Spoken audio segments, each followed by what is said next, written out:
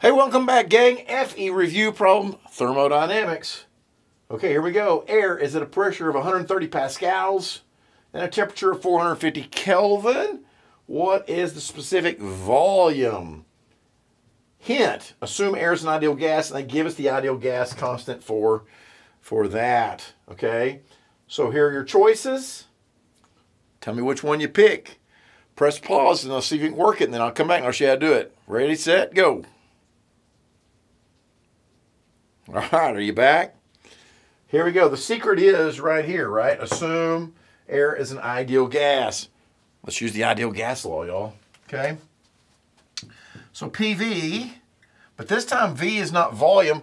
P specific volume is equal to RT. Okay?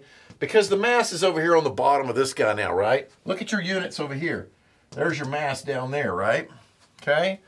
So the pressure, 130 pascals times specific volume equals R, given 287. And T has to be in Kelvin, but it's already there. Okay, let's just get our calculator, see what we get here.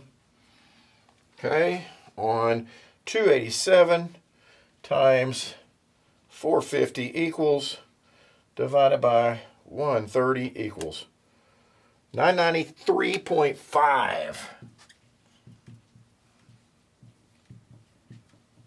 Let's see, that's meters cubed per kilogram. Okay, is it over there? There it is right there. Answer C. Okay, all right. You knocked another one out. Wait for the next video. Here we go.